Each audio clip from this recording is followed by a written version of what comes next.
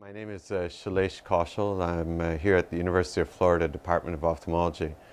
I'm the head of the retina service. I'm a clinician scientist who sees patients with retinal diseases and performs surgery on those who need it, and also actively involved in research, basic research in identifying some of the cellular and molecular events related to retinal and macular degeneration. In the next 15-20 years, it will be particularly exciting in ophthalmology and in specific in retinal diseases and retinal research, in part because of the tremendous advances we've had in the past regarding the genetics and also some of the fundamental biological pathway understandings we've acquired involved in retinal and macular degeneration.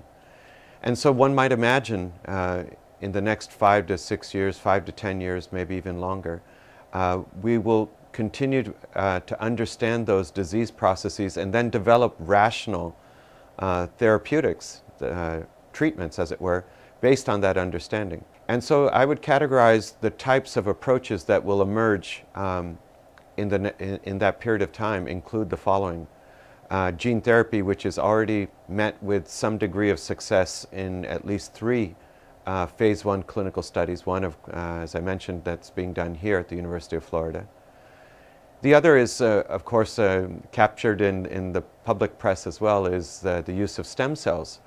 And that field has burgeoned and grown with regards to their use in retinal disease and potentially other diseases of the eye as well. Novel small molecules being developed, i.e. drugs, that could be used for various diseases of the retina and, again, in ophthalmology in general.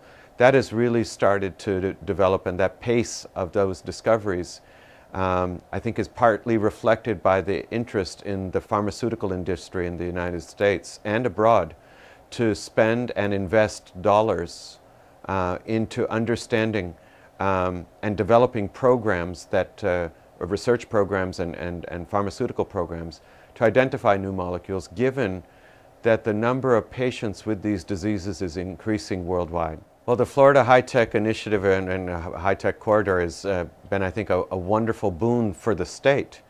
And in addition, in my own instance, one of our companies that's out at the Alachua Bioincubator, University of Florida Bioincubator, just north of the main campus here, is where one of our companies is located. And that relationship with the University of Florida has been excellent and has allowed the company to grow in ways that it otherwise wouldn't have the opportunity to do.